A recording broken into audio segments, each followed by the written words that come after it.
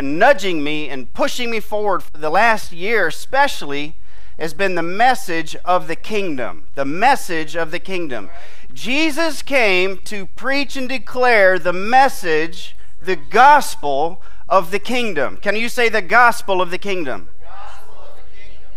There's a lot of gospels out there. There's several gospels in the scripture. It talks about the gospel of Christ and different things, but there was no singular message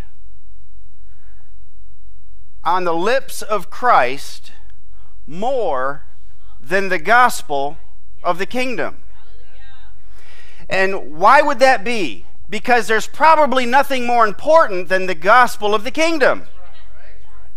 When John the Baptist showed up, he said, the kingdom of God is at hand. What does that mean? It's proximal, it's close. And then when Christ showed up, he said, the gospel of the kingdom must be preached. And all through the parables, Christ would say a prepositional statement. He said, the kingdom of God is like this. He didn't say the kingdom is this. He said it's like this. And so we need to understand that the language of the scriptures and the language of the Spirit is not like typical normal language. This is why Christ said numerous times, he who has an ear to hear, let him hear. Everybody that was listening had these. Some had some really big ones. Big old stops. And some had little tiny ones, but they all had them. He wasn't talking about those. He was talking about the inner ear of the spirit man. He who has ears to hear, let him hear. And so the language of the Spirit is not simple natural language. You cannot read the Bible like a piece of literature and really draw out of it that which Yahweh intended for you to get. All right, it's not literature. Amen? If the Holy Spirit inspired the Word of God, it takes the Holy Spirit to understand it.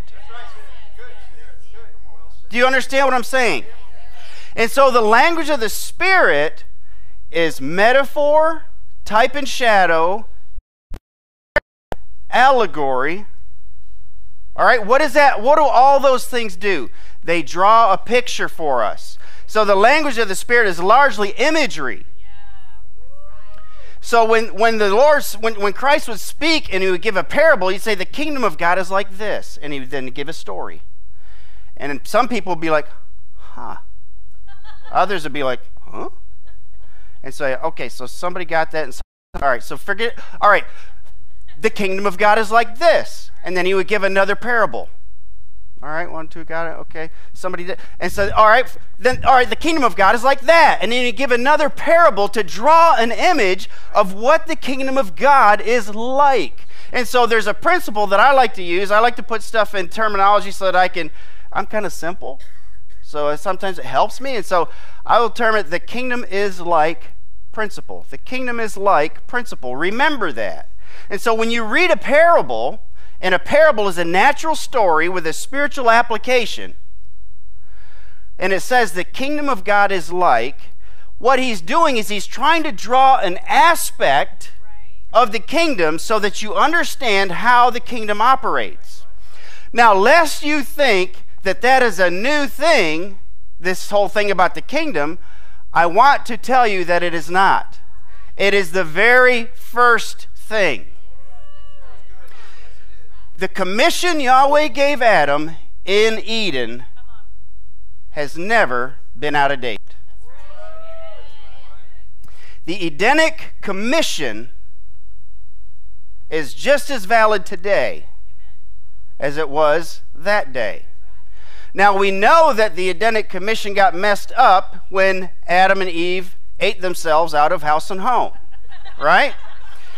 And so the Edenic mission and commission got messed up, but that did not deter the Father.